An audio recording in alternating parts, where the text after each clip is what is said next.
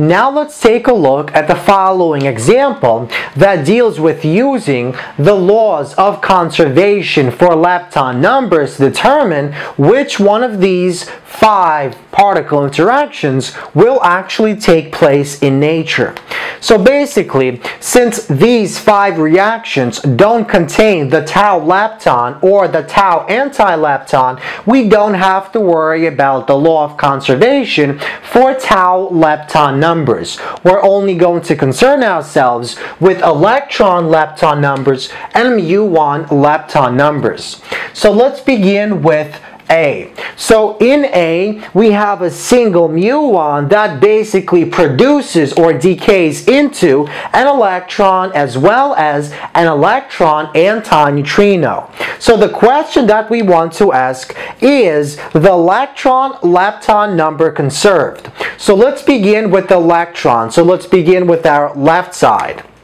So on the left side, according to our table, we see that our muon gets an electron lepton number of 0. So basically anything not on this table automatically gets an electron lepton number of 0.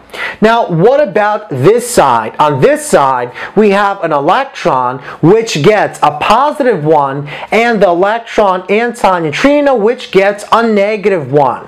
So on this side, we have a positive 1 and a negative 1, and this adds up to 0, so we see that the left side is equal to the right side, and so the electron lepton number for reaction A is conserved. What about the muon lepton number? So let's begin with the left side. On the left side, we have a muon which gets a positive 1.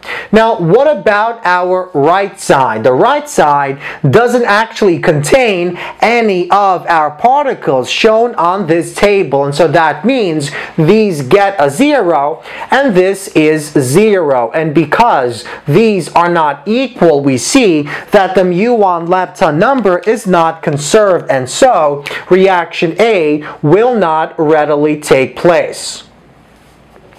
Let's move on to reaction B. So in reaction B, we have an anti-muon that produces a positron. We have an electron neutrino and the muon antineutrino.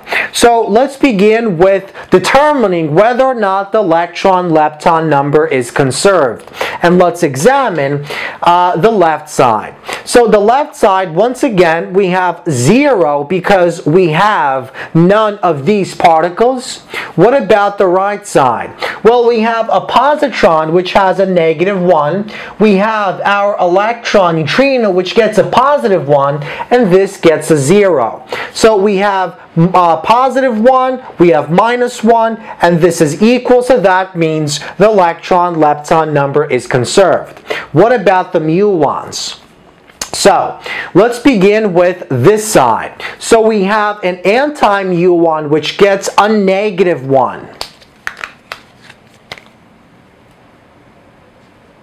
Now, is this equal to the right side, on which we have this, which gets a muon lepton number of 0, this gets a muon lepton number of 0, and this gets a negative 1 according to our table. So we see that negative 1 is in fact equal to negative 1, and so because both of these lepton numbers are conserved, we see that this does in fact take place. What about C? Well, in C, we have the muon that basically decays into an electron. We have our muon neutrino and the electron antineutrino. Let's begin with the electrons.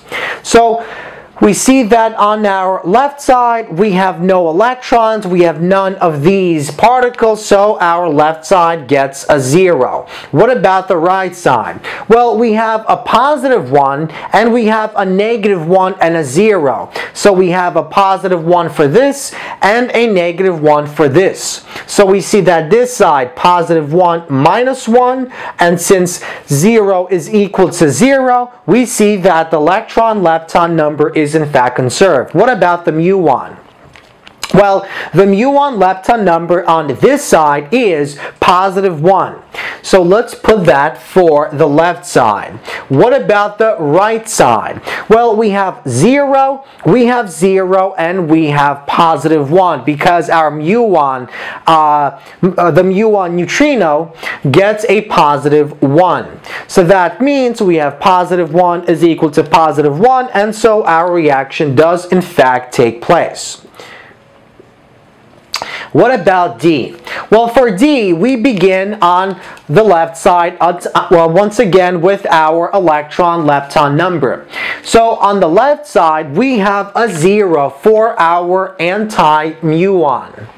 Now, is this equal to? Well, this side gets a negative 1. Because if we look at our table, this gets a negative 1. What about our regular electron neutrino? This has a positive 1, and negative 1 and positive 1 does in fact make a 0, so our electron lepton number is conserved. What about the muon lepton number? Well, let's begin with this side. This side gets a negative 1 because it's an anti-muon. So according to this table, this has a negative 1. Now, is this equal to? Well, on this side, we don't have any of these leptons, and so we have 0, and this is not true. So that means this reaction, reaction D, does not readily take place. And finally, let's examine reaction D. So, in reaction D, let's begin with the electrons. So we begin once again with the left side. The left side tells us we have 0 on the left side because we have none of these.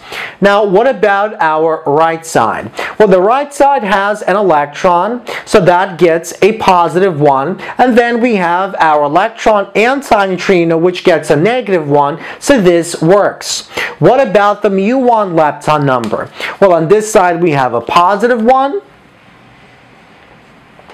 What about on this side? On this side, we basically have none, so that means this is not equal to 0, and so we see that this does not actually readily take place. And so only 2 out of our 5 reactions actually take place, and we were able to use the laws of conservation for lepton numbers to actually determine which ones of these reactions actually take place.